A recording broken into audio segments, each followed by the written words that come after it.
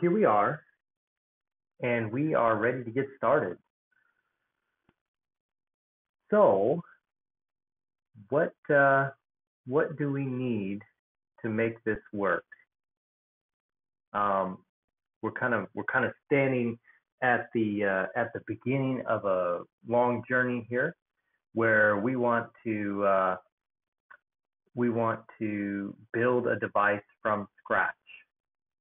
So the device that we pick needs to have three things. We need to have the source code for the kernel available, and by law they are required to put that out, but a lot of phone companies don't, or at least they delay as long as possible, and so that's not always the case that you get that kernel source code. But we need the kernel source code because without it you can't build a custom ROM or anything for a device. We also need a phone that has an unlocked bootloader. If the bootloader is locked, we can build all day long, but we won't be able to put it on the phone. And the third thing that we need is root access. So perhaps you could do it without root access, but I don't think so. I think that it's a definite must. So if there's no root access to your phone that you want to build for, it's pretty much going to be impossible to do. So here we are, we're at the beginning of our journey here, and how do we get started? Well, we did some research last time into our phone. We're using the Blue Life One X2, which we're going to call the Blox 2 forever now. And we made some bookmarks and of some different things that are going to help us. So what I did is I just created an empty repository and just put a README in here to say, hey, this is our Blue Life One X2 work in progress Git instance here. I did this on GitLab, and a pretty useful place, especially since GitHub just got bought out by Microsoft. Not going to take time to comment on that. But anyways, so what we can do is we're going to need a place for working on our instance. And I'm just going to call this GitLab, and we're going to put all of our Git stuff in GitLab. Okay, if that makes sense. And we're going to cd into GitLab. And what we want to do is git clone, and we're going to clone this repository into it, which is pretty small right now because there's really nothing in there. Okay, we're going to exit out of that. We don't need that anymore. So what we now have is a little working area for our Blue Life One X2. So go back to our home folder, we'll go to Lineage OS, and let's get started. So the first thing we're going to want to do is we're going to want to go to the device folder. We're going to make a new folder, and we're going to call that Blue. So the way this typically works is obviously you have device, the vendor name, and then the name of the actual device that you're working on. So we'll make a new folder here, and we'll call this Life One X2. All right, and we'll open that up, and let's go to our GitLab, and we're going to open this. We're going to grab our README, and we're going to put it in there. This will make more sense in a little bit. So if we open up Lineage right now, and we say we're going to build that, let's say Lineage OS Marshmallow, here we go. And we set up our build environment setup.shell. If you need help with this, please remember that I have a previous video series for more of the beginner intermediate level, where we're looking at how build environment setup works and how we build ROMs, that sort of thing. We're past the building regular ROMs point. This is kind of more of the advanced tutorial of how we're going to build a device from scratch. So if you need help with any of these commands that we're talking about, please go back and see my previous videos. So we've set up our environment, and we're just going to run the lunch command. Okay. And we look, and we can obviously see that the blocks 2 is not on there, right? So we're going to press Control C. So the first thing we want to do is we want to add it as a menu item. Now, a lot of people might disagree with me on that, but I really feel like that's where we need to start. So how do we do that? What we're going to do is we're going to create a new document, empty document. We're going to call that vendor setup.shell.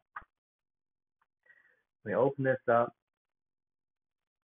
and we're going to have to add something to it. Now, if you're not sure how these are supposed to look, that's fine. Keep in mind you can always, jump on, DuckDuckGo or Google.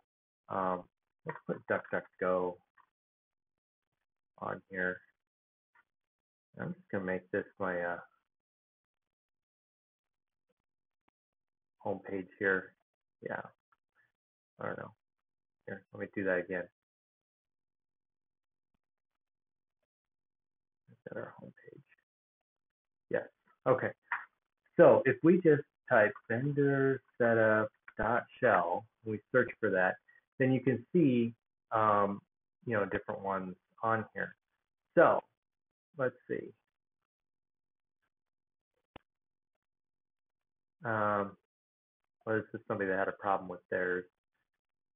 Let's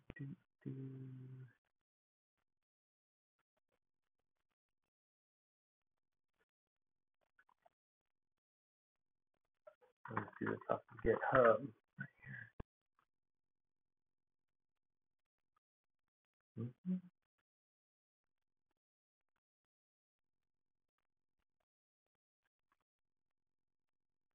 So we see a vendor setup.shell.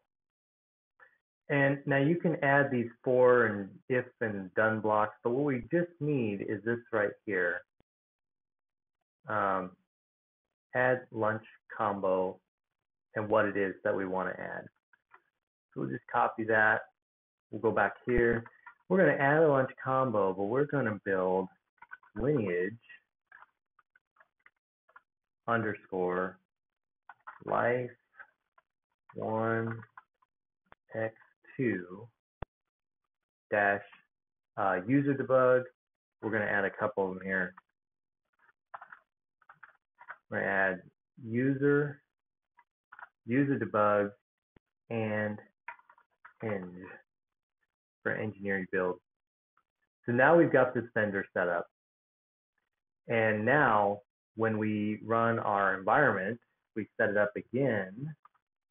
Notice that this time it's going to take this device, blue, life1x2 vendor setup.shell. And now when we run lunch, what do we see? We see lineage, life1x2, eng, user, and user debug. So now we can actually choose it from the menu. Of course, if we choose it right now, it's not going to work. Obviously, we don't have anything that we need to make this function. And when you run the lunch command, it tries to look locally. If you don't have the files locally, then it tries to retrieve it from the repository online. And obviously, this device is not in the repository online. So there we go. Now we've taken that first step of setting up. So let's take the work that we just did. We'll leave that for a minute. And now we just can copy everything in here and we paste it in there. And we say, yep, we want to replace everything in here. And the reason we want to do this, we have a new terminal, cd GitLab, cd Android. Now we can say git status, and we see we've made a change. So we want to keep pushing all of our changes. Every time we do something new, that whether it works or not, we want to push those changes up, particularly if they work. But if they don't, we can still revert back to previous versions. So we're going to git add everything. We're going to git commit this. We're going to put a little message on it. It says added vendor setup shell file. And it's, I think, really important. We'll just get push to push that up.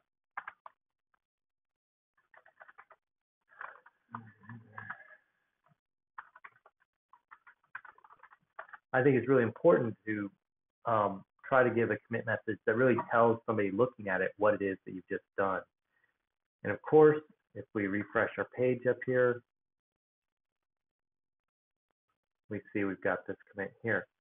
So we've added our vendor setup shell file, and there we go, we see it on there. So that was our first step, and let's continue on in the journey.